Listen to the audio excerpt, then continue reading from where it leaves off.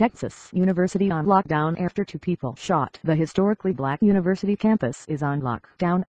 All staff are asked to remain in offices, students to remain in classrooms until further notice, the university said in a statement.